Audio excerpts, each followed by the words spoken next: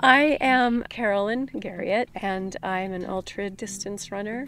Main concern for me is usually how my feet are taken care of. I discovered a pair of socks from the Alpaca farm here in Bozeman, Montana, and they sell these amazing alpaca socks. And I used one pair of their socks through the whole race, and I was really quite surprised that after about mile 30 I wasn't thinking about my feet, because there was no reason to. I had no discomfort.